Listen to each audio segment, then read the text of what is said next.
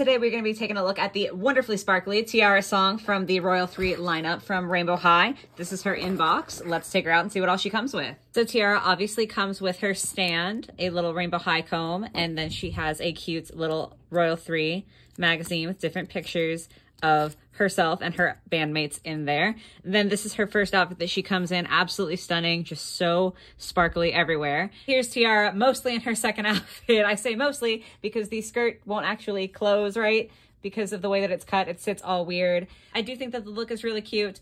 So my favorite things are definitely going to be the shoes from the first outfit. I think are awesome. And I love, love, love this half jacket on the second outfit.